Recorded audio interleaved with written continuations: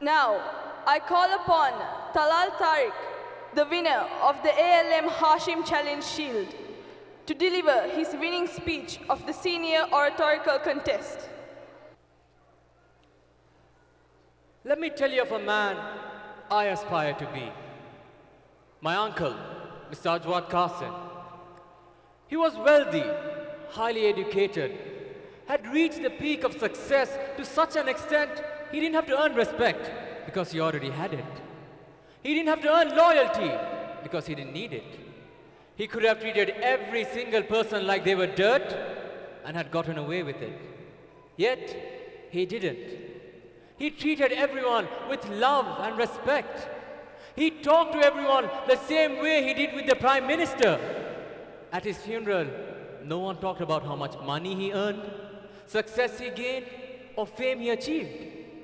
They only talked about how well-mannered he was, what a kind heart he had, and what good integrity he possessed.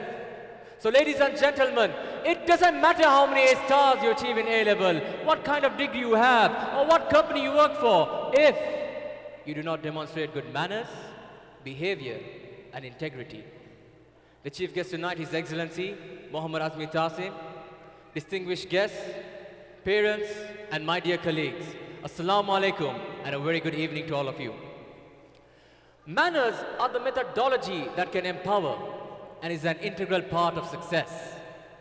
Integrity is the compass that guides you in the right direction when no one is looking.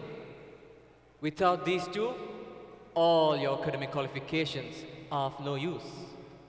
For example, have you wondered why they ask you for a character certificate when you apply for a job or university? I mean, isn't your academic qualifications what really matters? Apparently not. Research shows that your academic qualification is just 43% of what an employer is looking for. Meaning, the rest of the percentage is based on your manners and behavior. Surprising, I know, but why does manners matter more than education? Well, Henry James, a business analyst, says that when a person is well-mannered, he not only boosts his performance, but the performance of people all around him.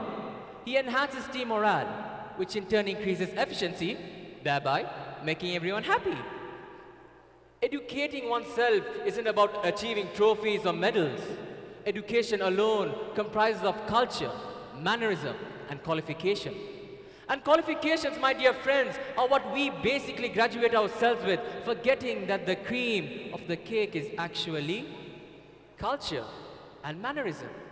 For you see, without one, the other cannot thrive on its own. For without culture, we are only left with a debacle. Basically, we stand still. For without manners, we are deprived of the most important element towards our success. In this diabolical world today, manners have all but faded, especially in us youth. Many have adapted to the motto, kindness is weakness. So they continue on this path of grumpiness, impertinence, and total lack of respect to their superiors. And this, sadly, is the final nail in the professional coffin. Because I know of many highly qualified people who have been terminated just because of their manners. They ask their boss, why am I being terminated when I'm the best you have? And the boss calmly tells them, you're not the best we have, because the best among us is the best of character. So ladies and gentlemen, even though they were the best academically qualified for the job, they couldn't have it for more than a few months. Academic success can open up many doors for us, but it is behavior, manners, integrity that is mandatory and should go hand in hand for anyone to succeed in life. Thank you.